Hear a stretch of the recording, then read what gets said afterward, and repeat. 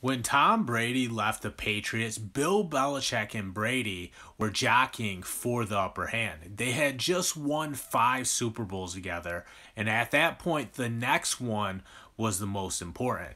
Of course, we know now that Brady would win it all in his first year with the Bucs.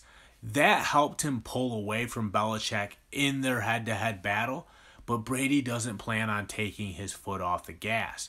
He plans on going back-to-back and leaving Belichick in his dust.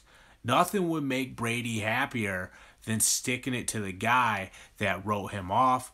Belichick treated Brady unfairly and tried to downplay him at times, so now Brady is out to send Belichick a message. And if he wins another Super Bowl, that might be all she wrote for this rivalry. I'm John Kuzma. Check out EndZoneBlog.com.